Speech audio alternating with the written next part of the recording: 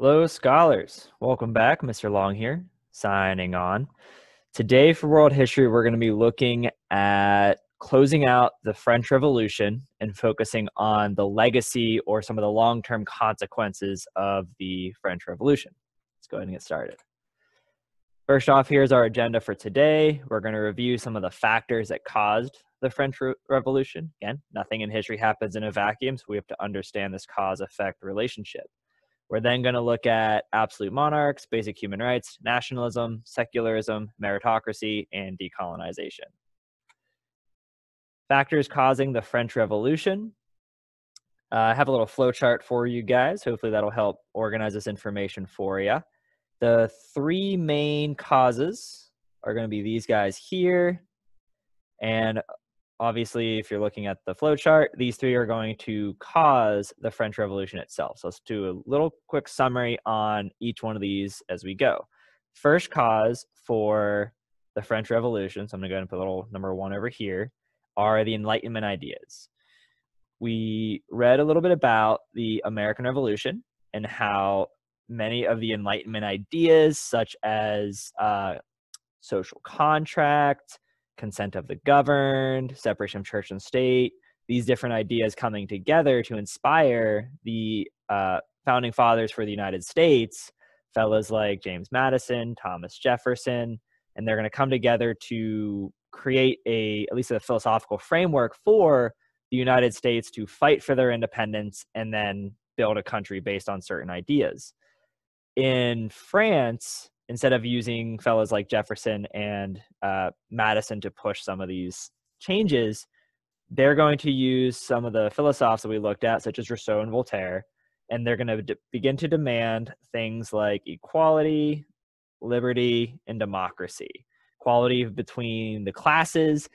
There is talk about gender equality. However, this is still going to be a pretty patriarchal society after the French Revolution. But again, this idea of equality between the social classes, between the third estate and the first estate and the second estate, setting some of the framework for revolution. Liberty, freedom from oppressive governments, especially absolute monarchs. It's hard to have liberty when you have a king who can do anything that they want. And democracy, the people getting a say in their government and the decisions that their country are making. That is going to help lead to the third estate embracing Enlightenment thinking. The third estate, again, are the common people in France, that lower social class. They start to see these Enlightenment ideas like equality, liberty, and democracy, and they think, hey, why not us? Let's go ahead and start shooting some people in the face and cutting off heads to get these ideals and turn it into a reality. So that's the Enlightenment ideas that are building into the French Revolution. Second one over here, economic troubles. Due to high taxes and various wars in France, you can look back at King Louis XIV, the Sun King, his building of Versailles, how expensive of a project that was. That's not something that's going to change. It's expensive to maintain it, but also various French kings are also adding to the national debt. Pair with that a decline in the economy. People aren't having as high-paying jobs as they did before. They're not exporting the same level of goods due to all the turmoil in Europe. And so the economy itself is going down. High taxes, high cost of living, and grain shortages are going to lead to many people being hungry during this time period. And when people are starving to death, they get kind of desperate and maybe a little bit crazy. High national debt and refusal of banks to loan money is going to continue to stagnate the economy. And all of these economic troubles are going to be pretty flammable kindling for revolution. And most revolutions you look at, not all, but a lot of them have to do with the suffering of the common people and wanting some kind of change. The Russian Revolution, when we get into the 20th century, is going to be a good example of that. A week later, King Louis XVI, down here, there he is. King Louis XVI is going to pay little attention to national problems. He's more focused on his own royal court, hanging out in Versailles, eating as much as he wants, and just kind of being king. I mean, come on, it's good to be the king. Might as well enjoy it a little bit. Queen Marie Antoinette, King Louis's wife, she's a member of Austria's royal family. And that xenophobia and that nationalism that, oh, she's an Austrian by birth, and even though she married into the French royal family, she's still Austrian and she's still an other. She's still someone else who's not French. She spends a bunch of money on luxury items, things that aren't really necessary, like fancy clothes and parties. And if you're a common French person starving to death because there isn't enough bread and you don't have any money to buy bread, seeing her spending money on fancy dresses and parties it's not going to sit really well with you. Might give you a little bit of a bad taste. The high national debt that we mentioned with economic troubles. The King Louis isn't really doing anything to fix that problem. And so his lack of strong leadership is just going to make this national debt and the economic situation all that much worse. And so that's going to be our third cause leading into the French Revolution. So all three of these combined creates a perfect storm, and then heads are going to get cut off, and the revolution is going to peter its way out. And to go ahead and talk about some of the legacies of the French Revolution and how the French Revolution is going to alter French and European society. Absolute monarchs. As you read, King Louis XVI, this splendidly dressed fella over here, looking very dapper. Things are not going to go well for him during the French Revolution. He was put under house arrest, and then he decides to flee. He gets caught fleeing. The French interim government and the people decide, well, if you're going to try to sneak out of the country, we can't really trust you, so let's go ahead and give you a very extreme haircut with the guillotine and go ahead and cut off the king's head. So King Louis XVI is dead, very dead, super dead. And the way the French people went about deposing of the French king, who not long ago the French monarchs were absolute monarchs who had all the power, it gets people thinking, hey, if we can do this to King Louis, we can do this to pretty much anybody. Because again, King Louis with the absolute monarchy idea, if he's really destined to have the right to rule by God and God let this happen, then something weird is going on, and we need to question our perception of absolute monarchs and whether they're human or divine. And now that he's kind of a headless corpse, definitely more human than divine here. This is going to have a pretty impressive ripple effect as it spreads out across Europe, not necessarily with kings being decapitated, but the idea that the people could rise up against a king during this time of absolute monarchs and kill the king if the king's not doing a great job. This is going to lead to a reaction from other European monarchs where they want to see the revolution fail because this is challenging the status quo. Kings are very content with their power. They like having control. And for a while, people have just been pretty content to let the king do their thing. Again, oh, it's represented from God. Cool. Why not? Let's have this thing. But if the people can rise up against the king because things aren't going well and kill the king and the royal family, that's something that the other monarchs of Europe aren't going to want to see. And so during the French Revolution, while there's all this turmoil and this reign of terror going on in Paris, other European monarchs are launching invasions and wars against France to try to snuff out the French Revolution in its infancy to protect the institution of the monarchies around the rest of Europe. And so that conflict and those wars are going to see a little guy named Napoleon rise to power as he's defending France from these counter-revolutionary monarchies that are trying to put an end to the French Revolution. Basic human rights. This is something that we looked at with some of the Enlightenment thinkers like Hobbes and Locke, where people are born with certain unalienable rights, and whether you're born a king or born a peasant, you still have the right to life, liberty, and property. First line here, men are born and remain free and equal in rights. It's an Enlightenment idea. Again, not incredibly revolutionary, but it's an idea that more people start to accept as fact. And we already looked at that with the Declaration of Independence here in the United States and how that idea comes into being. Thomas Jefferson paraphrases Hobbes and Locke saying life, liberty, and pursuit of happiness instead of life, liberty, and property. Some other ideas in the Declaration,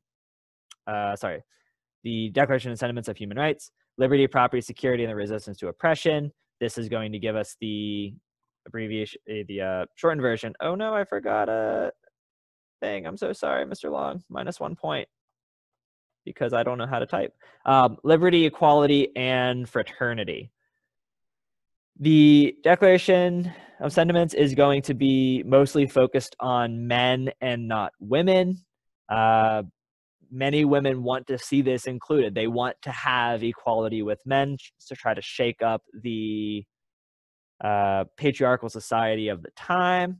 However, that doesn't really come into reality after the French Revolution. But much like the United States Declaration of Independence, again, who said all men are created equal, which blatantly wasn't true at the time, as we had people writing that who literally owned other people. Much like the U.S. Declaration of Independence, this idea from the French Revolution is going to serve as a framework for future equality. So though it's not going to create complete equality at the time, it's something that future generations fighting for equality and liberty are going to look back on and go, oh, hey, remember those ideals that we all said we were going to do? Yeah, let's actually do it this time and see some progress made in regards to social and gender equality later on. So again, not completely revolutionary for the time, but the legacy of it is going to build to things that are pretty great from a modern context. Nationalism. Love this painting, by the way, mainly because we have this little drummer dude just strapped with 2 pistols, all about the revolution. That's just a terrifying image of a child with pistols running around during the French Revolution. Yeah, French Revolution was a crazy time. Nationalism. Without a monarchy to unite the people, a question starts to arise of what's going to keep us together. Whereas before the French Revolution, there was King Louis, there was a monarchy that secured and symbolized the nation. Well, if you don't have a king or a queen to rally around and to form your government around, and therefore the people around, what's going to bind the people together? And this is going to be something that we refer to as nationalism.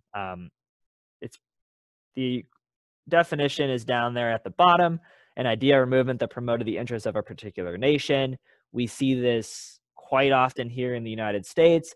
Think about how many people you see wearing American flags on their hats or their shirts, or athletes wearing it on their shoulder, or just people flying American flags outside their houses just because they want to. Maybe it's the 4th of July and you'll see more of them, or some random day that's not tied to a national holiday, and yet you still have people waving the American flag with a lot of pride. Americans are pretty nationalistic in that regard. And before the French Revolution, you have some taste of nationalism. But after the French Revolution, the idea of being united by your nation state and having pride in that nation state takes on a new extreme. This is going to have some pretty horrifying consequences when we get into the early part of the 20th century with World War I, with millions of bodies stacked up over the cause of nationalism. My country is better than your country, and I'm willing to kill and die to prove it. And millions of people do just that. So this is kind of setting that ball in motion that we're going to see get blown up during World War I and then subsequently in World War II. Secularism. This is the principle of separation of the state from religious institutions. In the United States, we may know the phrase separation of church and state. This was coming about mostly following the scientific revolution, following the absolute monarchs, where with the absolute monarchs, the divine and state were very tied with the divine right of kings. You're marrying the two to give more legitimacy to the kings. That's going to cause some problems. And during the French Revolution, in large part because of the clergy's influence and power in France, people get very jealous of that and want to overthrow that institution, or at least separate it from government so that the church can do their thing over on one side, the government of the state can go and do things on the other side, and you don't have them intermarrying and mixing together. I think that's all I need to really say about that one. We've talked about that one a fair amount with absolute monarchs, and then scientific revolution, bringing these ideas of rationalism and logic and more like cold hard math to things rather than speculation and superstition. And then the other week in Unit 3, we talked about the Enlightenment kind of reinforcing the idea that government should go one way, church should go the other way, because they're different parts of society and they shouldn't be married together. That just causes a lot of problems.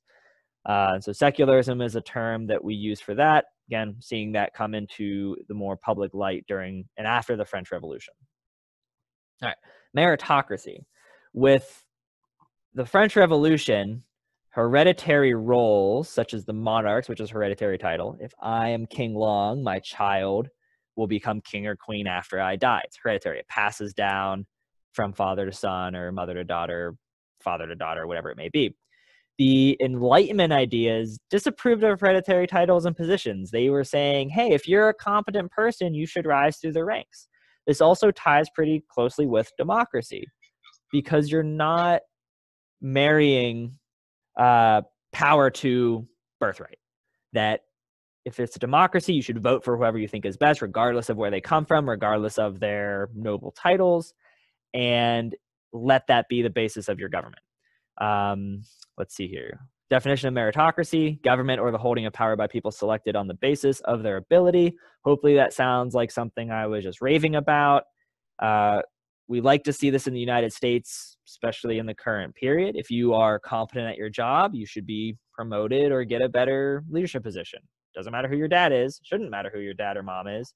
If you're competent, you should move up. And so this is government off of merit, tying it back to that root word.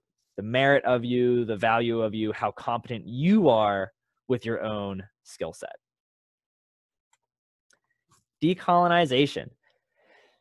With the French Revolution and the subsequent Napoleonic Wars that you're going to get into with 404 and 405, there's a lot of chaos in Europe, especially with France and Portugal and Spain and some of these imperial colonizing powers that's going to draw their government's attention closer to themselves.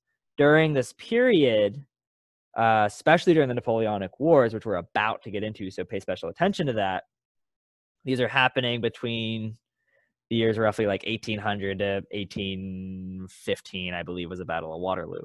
And so during this time period, the European governments like Spain and France and Portugal that have overseas possessions, there's so much craziness going on in Europe with Napoleon running around conquering various nations, that the other colonies of these nations, so let's look at Spain, for example. Spain has these territories all over the Americas. If you're looking at the map here for 1800, Spain are going to be the green colonies.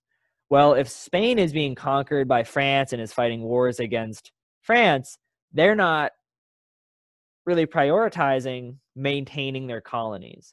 And so during this time period, various colonies start to drift away from the mother country. They start to decide that they want self-rule, that they want to be independent, that they want to form their own countries, and they start to break away from Spain. And with Spain so preoccupied fighting France, they don't have time, energy, soldiers, or resources to enforce their role in the colony. So it gives the colonies in the New World an opportunity to break away from the Old World. Primarily in Spanish and Portuguese colonies. I talked about Spain. Portugal's a cool one because during the Napoleonic Wars, Napoleonic France actually occupies Portugal, and the Portuguese royal family flees to Brazil. And while they're there, they're treated really well by the Brazilians, or at least like the Portuguese colonizers of Brazil. After the Napoleonic Wars, the Portuguese royal family, they decide to, in effect, reward Brazil for their loyalty and their hospitality by pretty much giving them their independence when the Brazilians ask for it.